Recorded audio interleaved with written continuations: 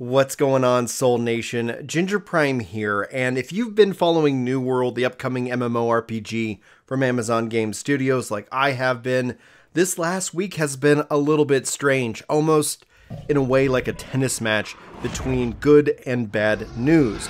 And so to catch everybody up to speed, because we have a new interview that I'd like to cover for you guys, give my thoughts and as well as my hopeful ideals of what this MMO can be for the future. Let's just say it started off with one of those pieces from Bloomberg talking about kind of chaos, disruption, poor leadership in Amazon Game Studios. And this shouldn't come off as a surprise.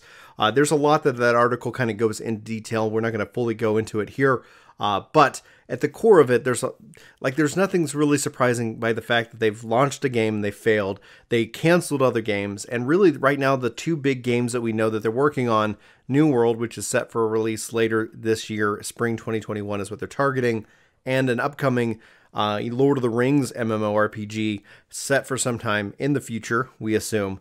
And so as far as it goes, what is going to be the state of Amazon Game Studios? Can they pull it through? Can they fully release some new games and develop their own IP? Well, we'll have to continue to wait and see on that. However, Jeff Bezos, the CEO of Amazon, is basically stepping to the side, no longer going to be the CEO at Amazon, and the new Amazon CEO stepping in, Andy Jassy, I believe, stepping in and then reaffirming in a leaked email that Bloomberg got their hands on, in this case, that they are going to be committed to games and making games, which is a very stark contrast to what we've seen from Stadia. And that's kind of the biggest disappointment of all. So at the core of it, I'm rooting for Amazon. I always root for developers. I really want game makers to make great games because I think everybody wins in that case. But hopefully, we'll have to wait and see. Well, hopefully they release a great one. But unfortunately, we'll still have to wait and see at the end of it. Now, having played this game and having been following this game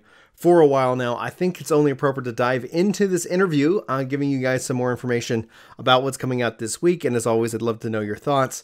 This is posted over on Reddit. I'll include a link in the description. I can't pronounce it. Erzin 6006, a new interview with Scott Lane going over plans for questing, dungeons, and the story, etc. So thanks for posting this. Thanks for Cerberus 132 for helping out with the Endure Baron for helping to translate this from GameStar. This is a German post, but essentially it has a couple of bit context, almost kind of chapters you could think of. Biggest changes, quest and story, dungeons, raids, and settlements, fighting, crafting, and loot, future plans, and a conclusion by them. So I'll just go over the highlights for you guys, and you can let me know what you're excited about, and let's just go ahead and do this. So, biggest changes to New World.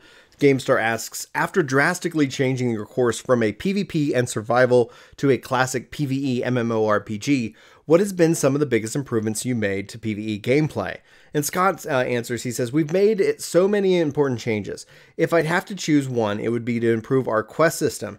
Since the preview, we've taken the feedback to heart and added more quest types, and this is our main focus, and everything is coming together right now. I think one of the things that I would love to see as a part of the quest system, I don't need it fully voice acted, but I'd love it if the characters actually responded and had a unique voice, especially from a quest giver perspective. Now, that's such a minor thing, it just kind of adds a little bit overall to the touch. I'm not necessarily super playing this game as a questing game. My fear, personally speaking, is it just becomes a WoW clone, you move from hub to hub to hub. I really want a sandbox, or at least a sand park, in a way that it has some of those elements. It's fine that it has quests. If you guys played in the preview, it was pretty basic. It was welcome to kindergarten questing series. Now, I'd love to see some quests that build on each other, and then you have some epic chains that do cool things. Obviously, I think all of us wants, content to do, but at the end of the day, I'm really excited to see where this goes, especially how we can compare it from the preview event to the beta whenever that ends up getting announced. Anyway, moving on. Since some journalists and influencers have already played New World, what kind of feedback have you received, and what is the most important changes that you are planning on based off this feedback? And Scott says, we got some amazing feedback from players during the preview and alpha, and we're using that to sort our priorities towards launch. We're focusing on mid and end game content, like the new zone Reekwater and that they unveiled a few months ago, plus more features that are just plain fun and deliver on the promise of a world to lose yourself in. And we're working on more game modes, landmass, AI variations, weapon types, and more. So honestly, I would say obviously the question's talking about journalists and influencers, and I'm going to focus in on influencers. I don't like the term. I know people label me with that. I understand. It makes sense from kind of a nuanced perspective, but at the core of it, hopefully they're not just listening to YouTubers. Hopefully they're not just listening to streamers and content creators. There is a kind of a clear difference sometimes in terms of playability and how a content creator approaches a game versus just somebody who's just there to play and have fun. So I hope that it's not just journalists and influencers are the only people who have their ear. I'm not going to say that you shouldn't listen to them because, streaming games has a massive impact and appeal and draw, and we see that time and time again. But hopefully that's not the only source of information that they're getting. So that's just my note on that one. All right, what can we expect from the quest and the story? That's what they're asking. What kind of mechanics are they going to look like? And Scott says, we don't want to spoil the surprise, but quest variety and the depth of interactions during the quest are something that they put a lot of effort into. And that said, quests will get more exploration, discovery, and integration, even some scripted events. And we also want to add more quests that the main story continues into the end game after the Azoth story. So that's exciting to see. Now, GameStar asks, how is the New World story going? Is it more of a support and exploring of the game, or does it dive deeper into a player into a linear fashion? Something like we see from Final Fantasy XIV, for example. Scott says, our New World Experience team loves to tell the story of Eternum visually, and there are clues about the world and its history scattered around the world itself. For example, looking carefully at the statues and the ships, we want to expand on this in the future. We will also support it with lore pages that tell the story of the areas in detail.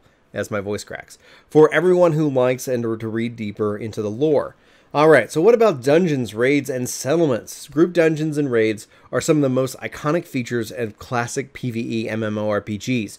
New World appears without this mechanic in the traditional sense. How will the game compensate for this, and will there be an endgame? What would the endgame look like?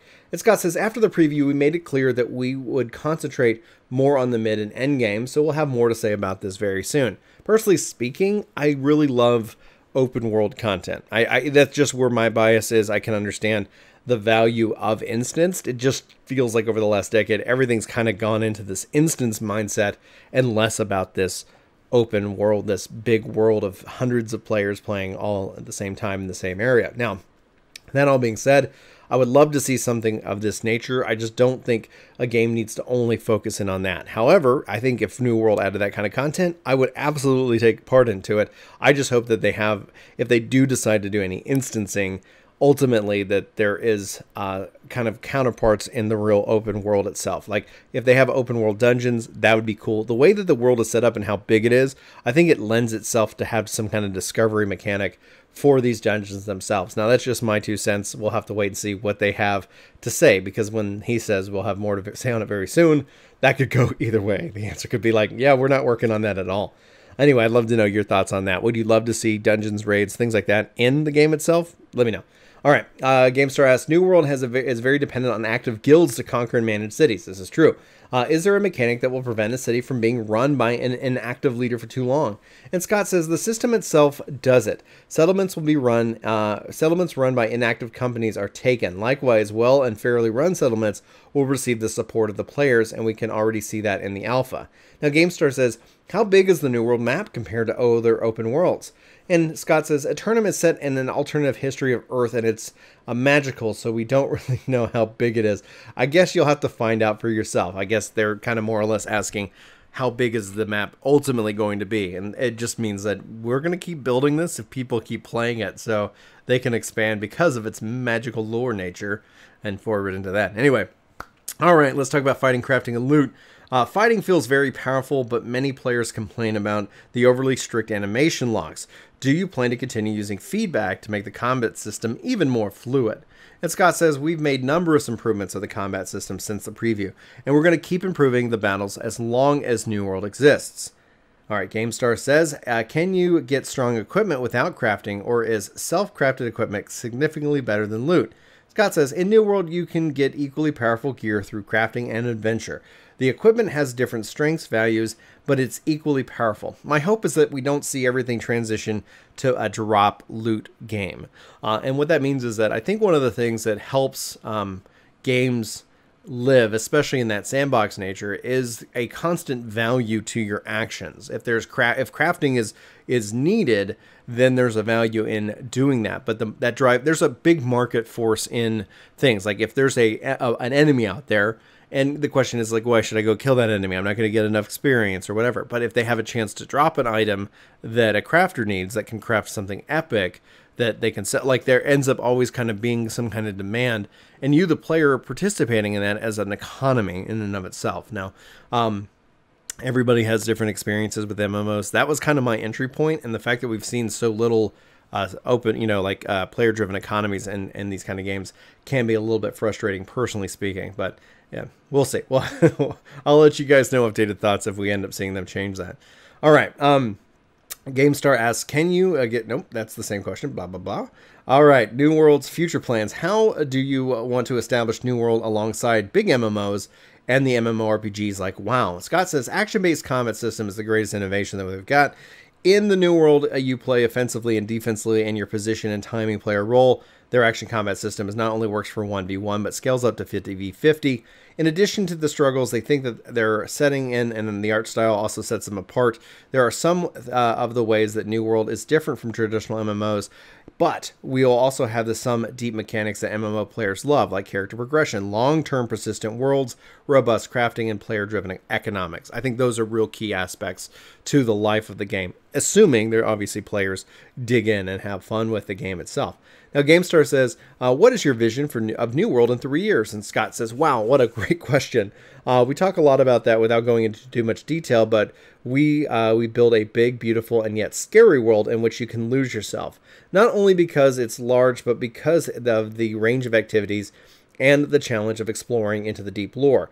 When I play New World, whether I'm fishing in a remote part of the world, harvesting herbs, or fighting in the Great War, it takes me to a faraway place. The vision is to add more of that and to create new and unique experiences for players.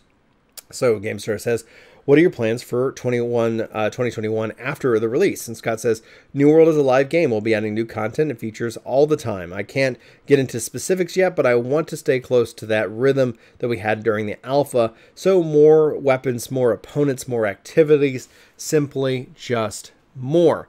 And that kind of finishes up obviously the interview section in this case. I want more weapons. I want more activities. I want a lot for this game. And what I experienced in the preview has me excited. If you guys haven't heard or seen any of the other of my New World content here on the channel, welcome.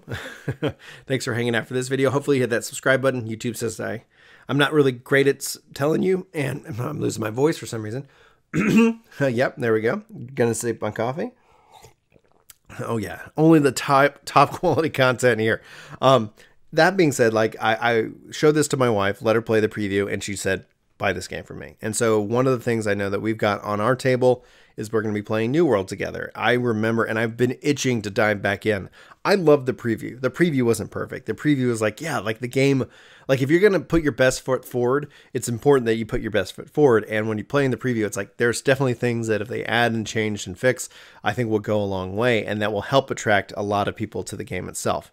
At the end of it, New World, Blue Protocol, Final Fantasy XIV 6.0, World of Warcraft, like there's some really great games and I'm enjoying playing. And I'm going to continue to play. That's the whole point of this, is to have fun playing games and have conversations around them. So hopefully you found this informational and informative. Hopefully you enjoyed this video. I do apologize for my blubs and flubs, but that is the way it goes.